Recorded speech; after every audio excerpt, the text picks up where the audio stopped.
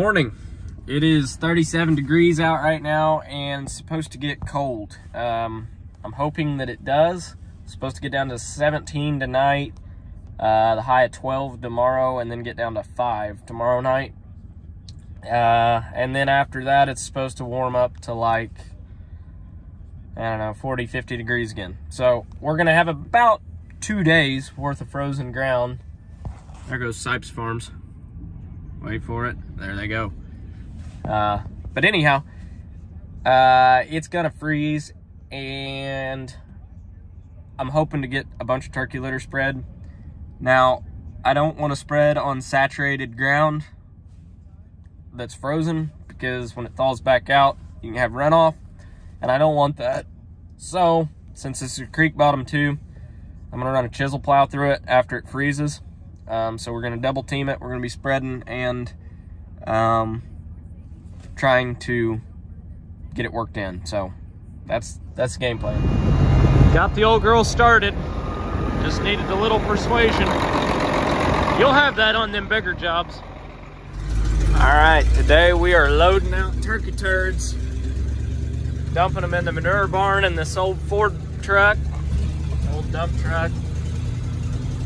Told them I'd help them out, help get cleaned out, since I'm buying all the litter off of them. I buy all the litter off of them all the time. I think I bought pretty much all of it for, well, about a year and a half now. And I hope I can keep doing it. So, driving back and forth, getting loaded up with a skid steer. Got a couple of these trucks just making circles around the barns and dumping it in the manure barn, and then get it, since a lot of what I'm spreading is so close to these barns, there's really no point in dumping it in the field and it's muddy. So I'm just gonna have to wait till it freezes anyhow. But yeah, that's what we're doing. Loading. It smells like money going into the truck.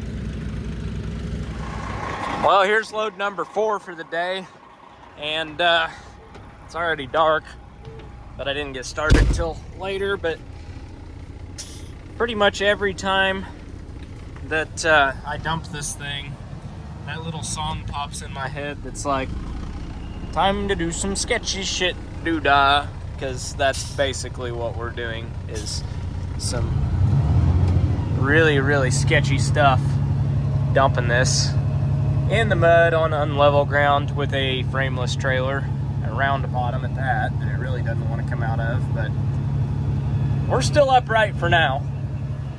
Nobody's dead yet, but we might be by the end of the day. Who knows? But hey, cheap fertilizer. I'm willing to do some sketchy stuff for this. Dumping. I mean, it's kind of a long way up there. It's a little taller than the truck is, but it's coming out. Doesn't help that the wind's blowing really hard right now, straight out of the north up against this trailer. You can see it teeter-tottering in the wind, but it's not all come out yet. So we're gonna keep rocking it and see what happens. Luckily, the cavalry just got here, and he's gonna shove it in piles for me. That way it's not so spread out. And it is coming out of the trailer now. I don't know if you can see it or not, but it is coming out, so that's good. All right, I mounded up those 4 loads into one pile here. That way they're not strung out, and I've got way more room to dump tomorrow. So we're gonna shut this thing off. It is getting downright cold. It's dropped from like 37 down to 19 in like the past hour. It's really windy, but I'll shut this off, take the semi home, and hopefully we'll get this spread tomorrow. I don't know, maybe, we'll see, but hoping I can get some spread tomorrow and then get some spread the next day. I'd love to get this 120 acre farm spread and then chisel plowed in, but we'll see.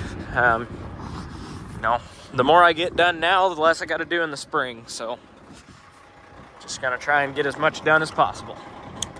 The whole chisel plowing thing I don't really want to do, but it's gonna be a necessary evil in order to get this manure on and know that it's still there.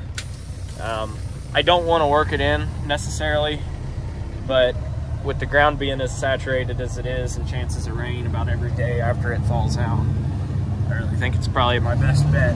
So we're gonna chisel it. Luckily that chisel plow has, it's got straight shanks on it.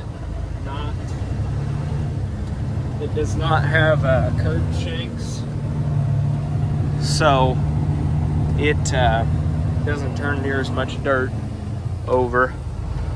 But anyhow, I got a tire dragging, so I'm gonna quit recording now. Doing a little hydraulic hose fixing on this chisel plow. Now, this is just a 9-shank Glencoe chisel. It's pretty clapped out, I'm not gonna lie. But, you know, it's gonna work. Is the Steiger overkill for it? Absolutely. I'm pretty sure the tractor might be wider than the plow, but hey, we're still gonna send it. But first we had to put a hydraulic hose on it because I went to hook on it earlier today and spewed hydraulic fluid everywhere. So, new hose, we'll be in business. I am not dressed for how cold it is. After it got dark, it's only 7 o'clock, but after it got dark, it got cold, and I am not a fan of it. I wouldn't be bad, but damn, it was 40 degrees when I walked out of the house this morning, and that's what I'm dressed for, not 10. So, tomorrow we're putting a few more layers on, because this kind of sucks. It's cold outside, but it at least feels good in here. That fireplace does wonders in here, but I insulated this very, very well. Still haven't got the bathroom done, but hey, it's insulated. So it's 55 out there in the shop. Got a fireplace on there too, but that's on the TV because we were hanging out here last night. But it's 55 in here, or it's like 70 in here, but that thing just kicked on. But it is very nice to have somewhere to walk in and warm up. So I like the office. Well, I've figured out that the upside to having a diesel pickup now is the fact that I have 2 batteries on that truck to jumpstart farm equipment that's always dead, instead of just 1. Cold starting. Oh, and the sprayer's dead too, because I went to move that. So while we're here, we're gonna go ahead and charge that up and get it running too. Everything's dead around here lately. I hate cold weather. And now while we sit here and wait on this to jump start, we enjoy the sweet, sweet sound of the Steiger sitting there just purring straight piped. If you can't appreciate that sound, I'm sorry, but I can't appreciate you. And I even forgot if, yeah, this is like not lighting up at all. I may have the battery disconnect off. I think I actually turned it off after it went dead, which doesn't really make any sense, but I'm pretty sure that's what I did. So we'll climb down here and we'll flip that and see if we got any juice at all or not. And let's try not to complete the circuit of these 2, because if I touch my fingers there, it's not gonna feel real good for me. Got the drill back in here. Barely fits, but it does fit. Let's see if we got juice now. Oh, we got juice now. Heck yeah. I mean, even though it won't start right now, you guys have no idea how excited I am to run this thing and start spraying. I can't wait. I mean, I'm gonna live in this thing if all goes to plan this summer. So, I'm trying to figure out where in the hell, there it is. It's blowing cold air. Shut that off. Just blowing cold air in here. But if all goes to plan, I'm gonna live in this thing this summer doing custom work, so I'm excited about that. You wanna see something cool that really just put me in a bad mood today? Bolt bin decided to fall off the wall. So get to sort through that now. I'm not really looking forward to it. Still cleaning up junk in the shop, but for now we're gonna go grease the Steiger while we're waiting on the sprayer to jump, because I can't move my pickup I can't move the Steiger till I move my pickup, and I can't move my pickup till this freaking sprayer starts, so. If it ain't one thing, it's another, so. Gonna do some greasing. All right, well, it started. Blah, blah, blah. Anyhow, it started, so now that it's going, I'm gonna let it sit here and run and charge itself up for a little bit.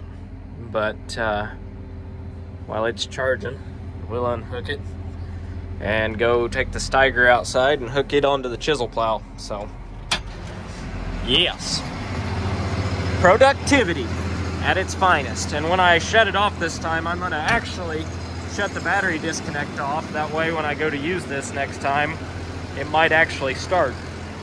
Not that I'm gonna be using it anytime soon, because I won't be, but I just gotta get her all going, you know. Anyhow, let's unjump it.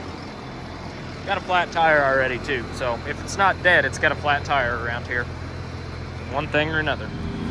All right, let's go hook this whole rig up to the chisel plow. I don't know how much power it takes to pull a 9-shank chisel in frozen ground, but I know how much I'm gonna use. All lit up. Reel disc got abandoned back there. I'm not gonna tear it up in frozen ground.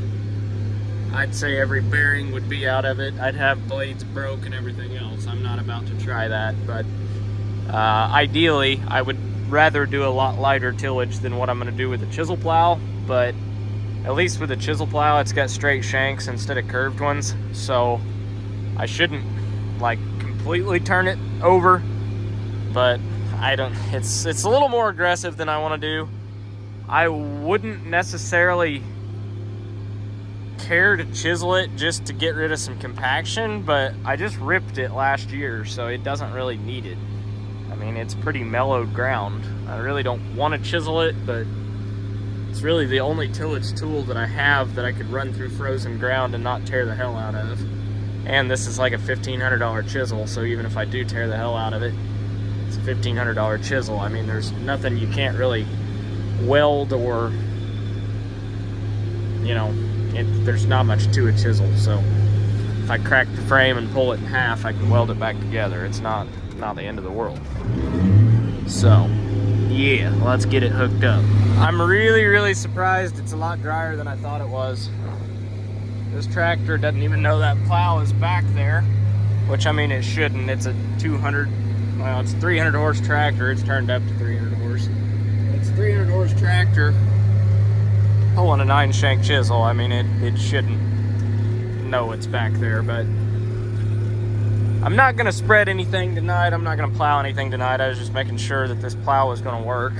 I mean, I had to try it, come on. But it does, so I'm gonna throw some grease at the plow in the morning and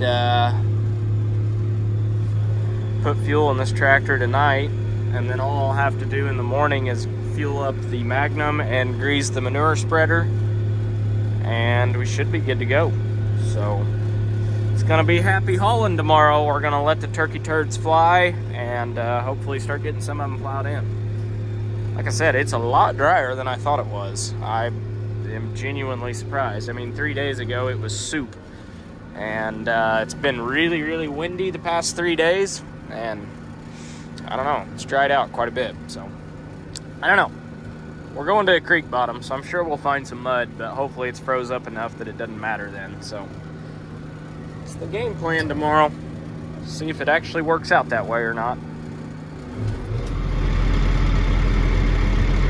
200 and some odd gallon tank, $4 a gallon. This one hurts a little bit. Good thing it's free here at the farm until the fuel man comes and fills it up. Just eat it all at once and sit down when you write the check, but at least when you fill the tractor up, you don't feel it every time. Well, my wife doesn't like when I take a truck home with a trailer on it because it screws up the way she parks, so we're taking the old GMC home tonight, leaving my pickup here.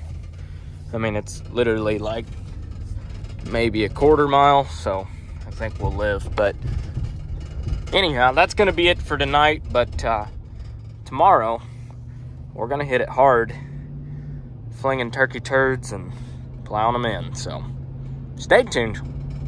Keep watching. And thanks for watching so far.